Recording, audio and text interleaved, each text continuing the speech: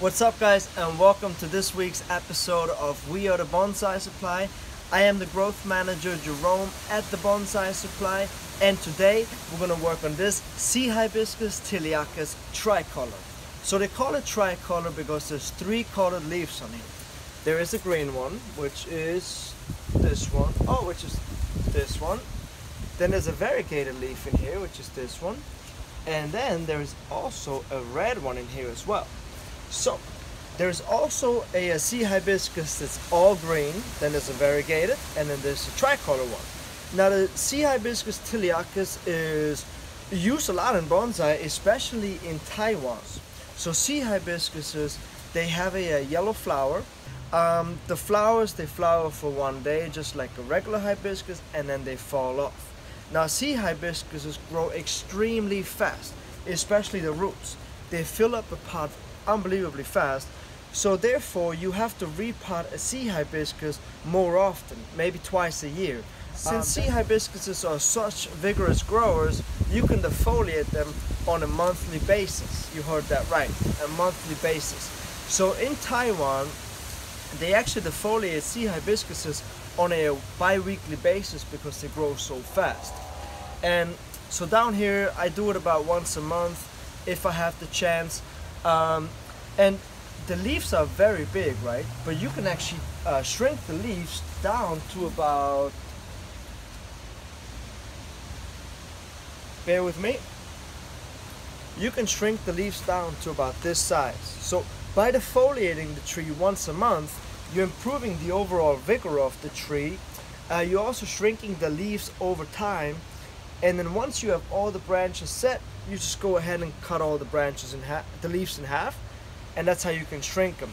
Now, once you have all the branches in place, you don't have to repot it as frequently anymore because you want the leaves to stay smaller. Every time you repot, the leaves come out much bigger, and then you have to shrink them down again. So, the tree. This is a very big and old sea hibiscus Tiliaceus.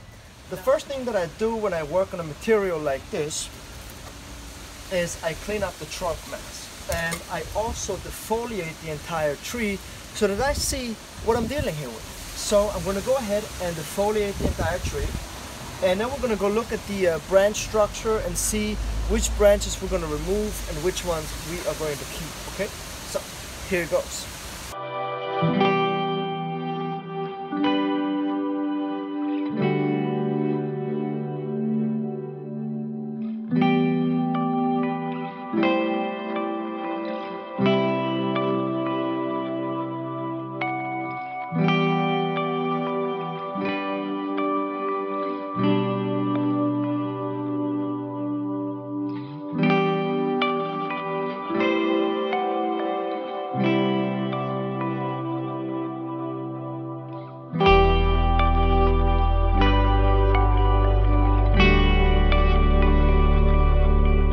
So now the next step is I'm going to have to find the front of the tree, and then I'm going to have to remove the unnecessary branches.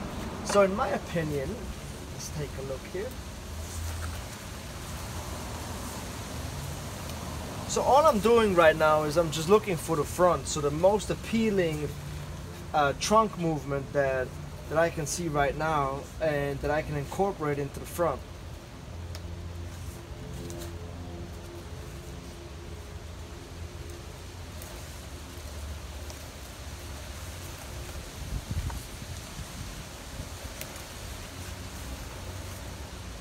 There's a twist inside the trunk, and the trunk is already starting to crackle up because it's so old.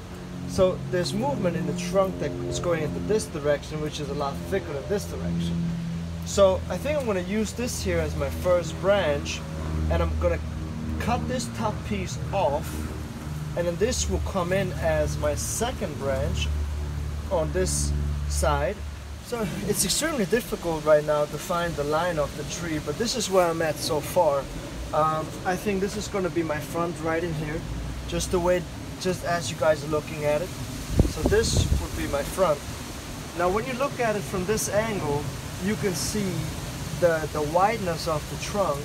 You can see the movement of this branch going into this direction, you can see all of this, and then over here you can also see all of that movement right here. So I am pretty sure that I'm going to get rid of this branch up here because it's straight and it's going back this way. But usually I will go ahead now and start to cut on the tree, and but since this is the first bonsai styling that this tree will ever have, I decided to remove the pot, cut out the roots, and once I pot it into the new pot, I kind of know already at this point which angle I'm going to go with. I also don't know what I'm going to find down here inside this pot. I mean, I don't know what I can expect in here, so I'm just going to go ahead and, as I said, I'm just going to repot it into the new pot, and then I'm going to start to chop it all up, and then at the very end I'm going to style it. Even though there's not that much styling to do today on this tree, but we still have to remove a lot of branches and kind of sort of figure out which way we want to go. So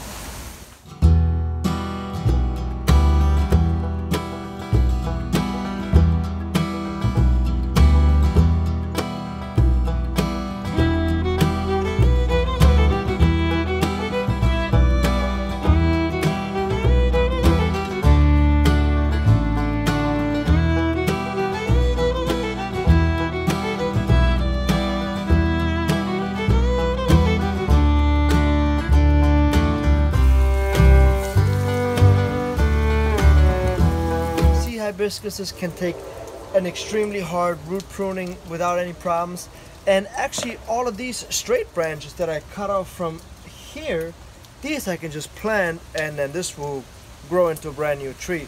So from sea hibiscuses you can take some really big size cuttings. Now I cut off a lot of branches without explaining, and now here it is. So this branch was over here and I cut it out because there's a lot of movement from the trunk, from the base of the trunk, goes up into this branch, it comes back and up, and then it's just straight. So this I did not like, so I just cut this off, and now I'm going to use these branches here to make this side of the tree. Now on the other side I had this piece right here, so this piece was somehow, it was something like this. You know what, maybe this piece wasn't here. Yeah, I think this piece wasn't here. I had it the other way around, but it doesn't matter. So this piece, again, the same thing. Nice movement from the base, comes into here, shoots straight up. So I took this right off. And now, this piece right here, I left it alone, even though it's pretty straight. However, it is not as straight as the other two pieces were. The other two pieces, this one was crossing back into the tree, and this one was just completely straight. This one has some movement up into here.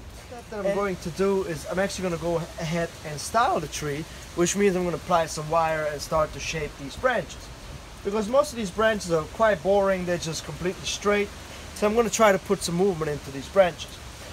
Sea hibiscuses, they mostly grow on shores, especially here in Florida. You do see them a lot. A lot of people mistake them with the sea grape. I prefer the sea hibiscus. I really love how the leaf is kind of like heart-shaped, so I really like that. So I'm going to go ahead and wire the tree now. So catch you guys in a minute.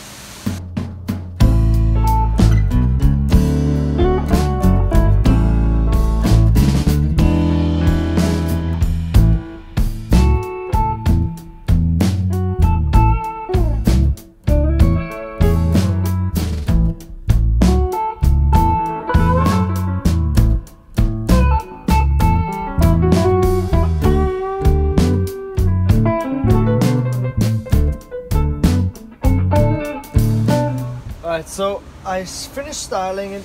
I think this tree is going to come out to here at some point. I'm going to let this branch run a little more so that this will thicken up, and I'll have a much thicker first branch. Oh, there goes a squirrel. This side I really like, because this side is really, you know, gnarly, and it's got a lot of movement in it, so I do like this side very much. The only thing that's a real thorn in my eye is this branch right here, because the tree goes up so far, and I don't think I want to have the tree up that high. So I think I think I'm just gonna cut it right here. You know what? I have to do it because I don't love it.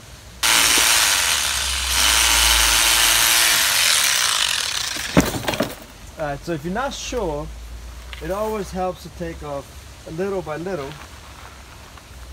Now let's see what that looks like from a little further away. Actually, I like this. Actually, I like this now a lot better. If I would have cut here, I think it would have been too short.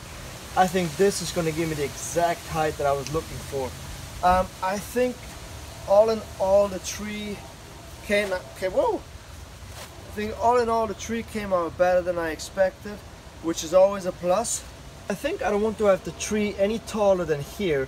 I'm just letting this one run to create some more movement into this main trunk right here, and I want this to really thicken up more, so I'm just going to let this one grow and grow and grow. I'm going to let this here grow and this one grow until this has healed over, and then I'm going to start my ramification process. The cool thing is that I have all the branches at a very good place right here, so I can just really at this point I can just go ahead and start to develop the tree versus having to grow out more of the branches. So I'm very pleased overall, and as I said, I think I'm going to keep it about this high, but in my mind this tree has like a million branches. Like, I want to see it very tight and very very nice ramification in the future, which is not that hard to do with this type of tree since they grow so fast. So the soil mixture that we used here is our all-purpose soil mixture, which is pumice, turfus, lava rock, and pine bark. And now also on the website we offer all the aggregates by themselves. So if you want to create your own soil mixture or you want to add a little something more, you are now able to do so. So please check out the soil site, and I'm going to put the link below where you can check out the fertilizers, the insecticides that we have, and the soil mixtures as well. So if you are interested in one of these sea hibiscus, the tricolors, please reach out to us. I hope you guys enjoyed this video. I hope you guys learned a little something at the same time, and I'll see you guys next time.